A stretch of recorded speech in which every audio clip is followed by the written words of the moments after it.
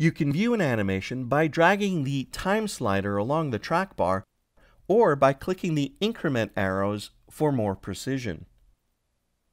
To adjust the number of frames you can see in the timeline, drag with the right mouse button while holding Ctrl and Alt. You can animate using either Auto Key or Set Key mode. When either mode is active, the button, time slider, and the border of the active viewport all turn red. Here we will use Auto Key, which automatically records any changes you make in the scene. A new key is inserted automatically each time you make a change. In the command panel, the Motion tab provides tools to adjust the motion of the selected object, such as timing and easing in and out. Not all actions depend on keyframes.